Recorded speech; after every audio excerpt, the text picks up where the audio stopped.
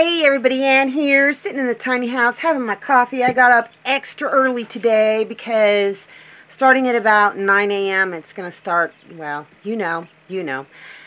So I got all of my chores done. I got all my plants watered. So for the rest of the day, I've been brainstorming something, so I'm going to go ahead and give it a try today. Ta-da! A homemade solar oven. I think. Maybe a dehydrator. I don't know if it's actually going to work. I've seen these made before.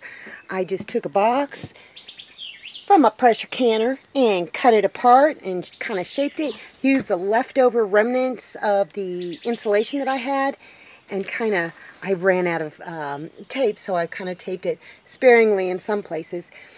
Taped it all together, so I don't know. Let's see if it works. Okay. Before we test the temperature of the oven, let's just test the ambient temperature of this particular spot.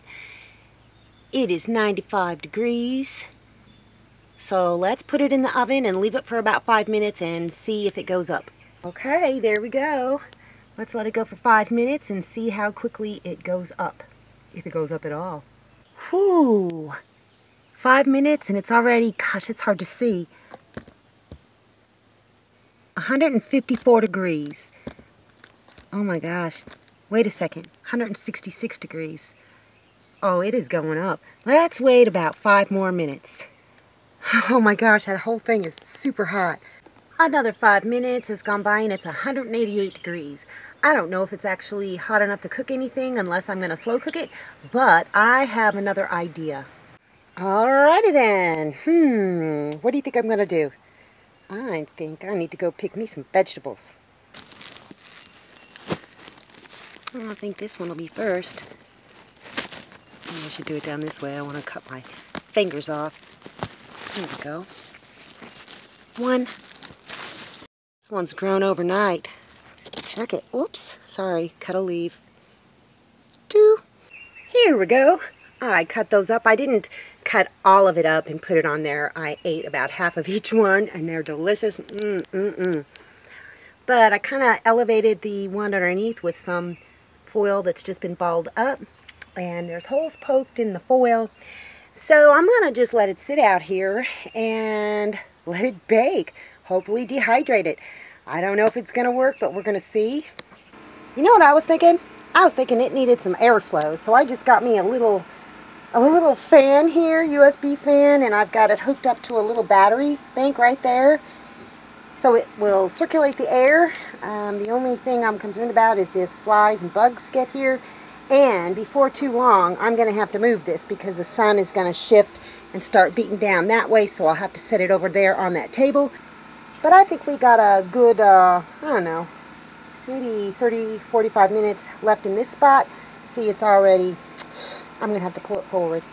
Got it down here on the steps. It'll be here for probably about another 45 minutes to an hour. So I'm going to put the timer on and I'm going to check it periodically to make sure flies aren't buzzing around. I don't know if they will because it just gets so hot in there. So yeah, let's see if this thing works. Moved it over here, so let's see how this is doing. I can definitely see that they're drying. Yes, they definitely are. I just need to go around and kind of pick at them and turn them around. And this bottom tray I'm going to have to shift every now and again. But they are all drying. So almost 2 hours. And this seems to be working. I hope that this gets done before nightfall. It's been going a little over 3 hours now. And it is dehydrating. They are. I've been moving this little tray around. But I don't know if this is going to be done by nightfall. The humidity here is, it's under 50%.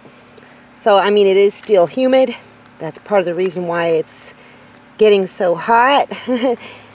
But I don't know if these will be done by the time the sun goes down.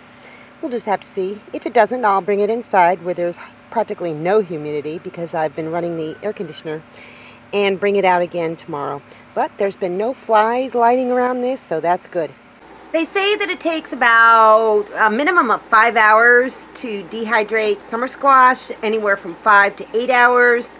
Less time if it's in like an electric oven. So I don't know, I got about 3 hours more before the sun goes down, so I'm keeping my fingers crossed that it's gonna be done today. Here, sweet peas. There you go. Come get some food.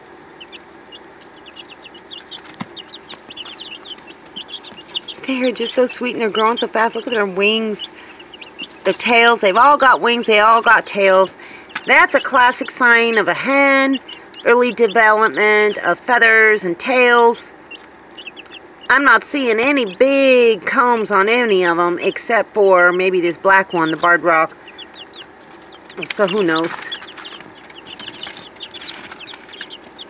Look at how cute they are. Oh my gosh. What are you doing up there? What is going on? You sweet baby chickens. I love baby chickens. Come on.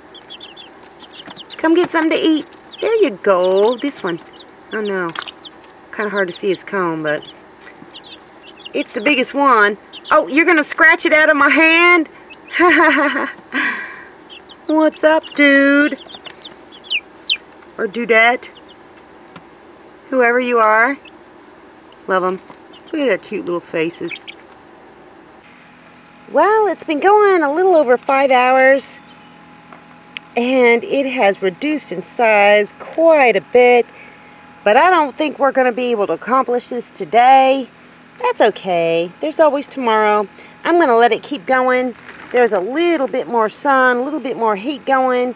I think just maybe it's a little bit too humid out there, but it's definitely working. What's up, Papa? That's a good boy. Yeah. You're staying cool inside the tiny house with the fan on you. I know. You've got all this fur. You're a good boy. What you doing, chickens? In the rehab center? There's Kickstand. It rained really bad the other day, and his little wraps got totally messed up, and they were hanging on him, so I had to take them off. I don't know if I'm going to be able to heal this chicken up. You see how he's walking now, since he doesn't have the little hobbling restraints on. But he gets around, so I don't know. I'm going to have to rethink this. Miss Beauty, I am seriously considering putting her back with the flock. There's Roxy. Roxy has become a holy terror. But Beauty is getting around pretty well. So, and she kind of like pecks at the other baby chicks when they go up to roost at night. So, I don't know. I think it's time. We'll just have to see tomorrow how that goes. Anyways, we'll keep this short. That's all I got for you guys today. See you in the next video.